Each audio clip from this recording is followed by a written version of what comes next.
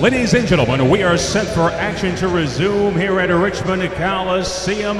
Making his way to the Draka cage, SHTEPENKO.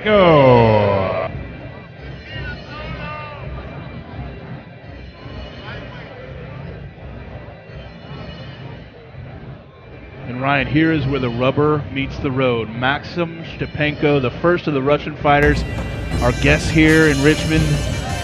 Professional Russian fighter, first fought on Draka 4 in 2009.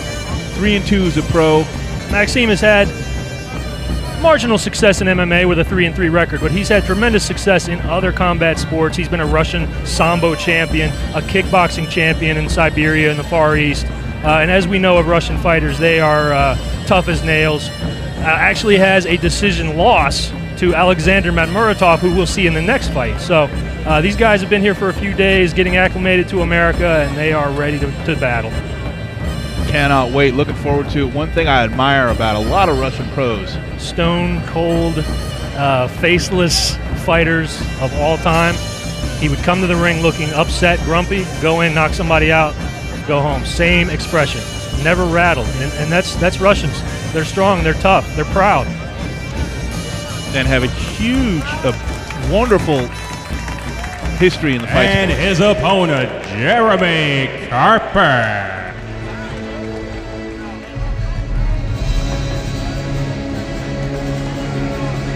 And here comes 35-year-old Jeremy CARPER. What a fun guy to watch in the cage. The way he uses his Muay Thai.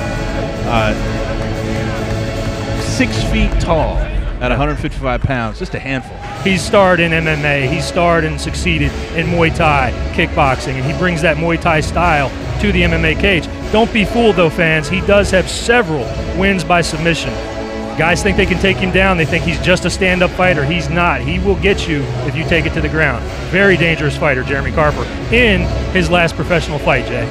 Retirement fight for CARPER.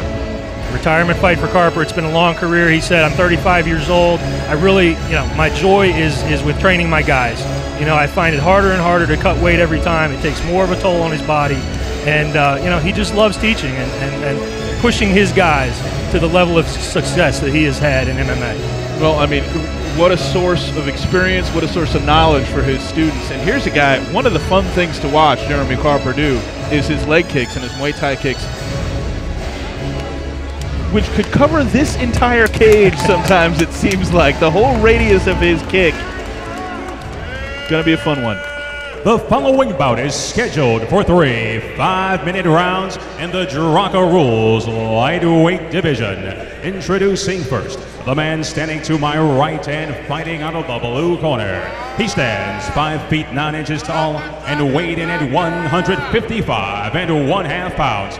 He is a Sambo and kickboxing specialist. His record, 3 victories, opposite 3 defeats. Fighting out of Russia, Maxime SHTEPENKO.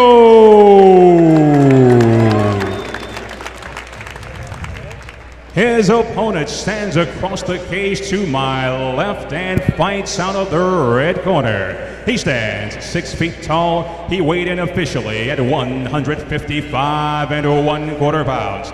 He is a Muay Thai kickboxing specialist. His record, 6 victories, opposite 5 defeats. Fighting out of Martinsburg, West Virginia, Jeremy CARPER.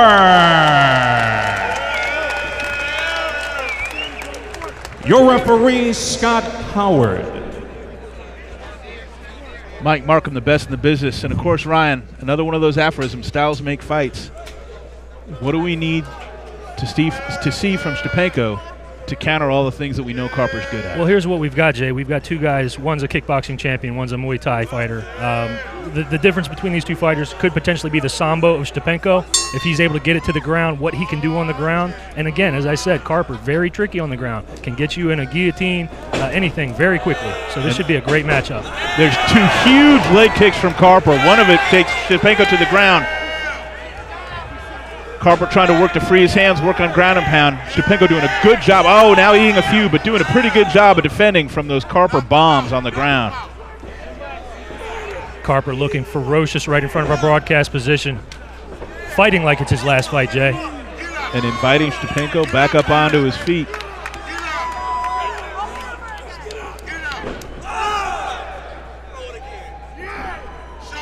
Those patented CARPER leg kicks. Oh, beautiful spinning mid kick.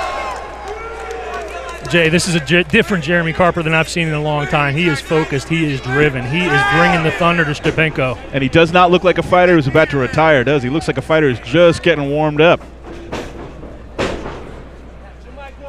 SHTEPENKO working some good dirty boxing inside early. Good control by CARPER as he was looking for that double leg. Controlling this fight against the cage is CARPER. Nice knee to the midsection by Jeremy.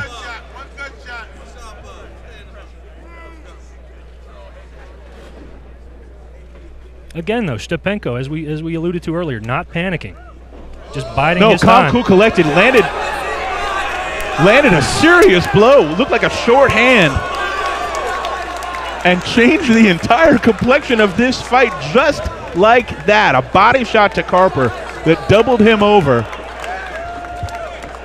And Maxime SHTEPENKO is wondering what the big deal was. A vicious body blow. Hopefully we will see it on the replay, because all the action took place right in front of our broadcast position, but it was difficult to see. CARPER absolutely had the upper hand, but a big body blow from SHTEPENKO changes the entire fight. And we're going to see it again here in the replay. Let's see. Oh, that short left hand from SHTEPENKO right on the liver.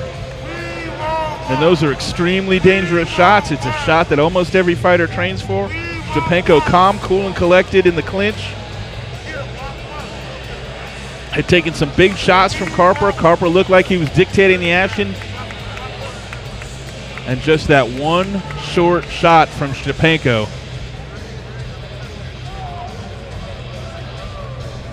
And it may have sent Jeremy CARPER into retirement.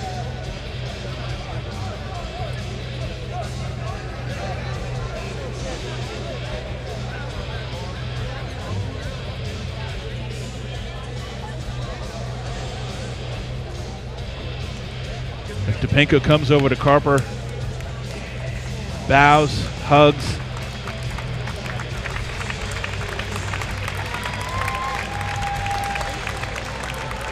You see good sportsmanship in other sports, but none better than MMA. Here's Mike Markham.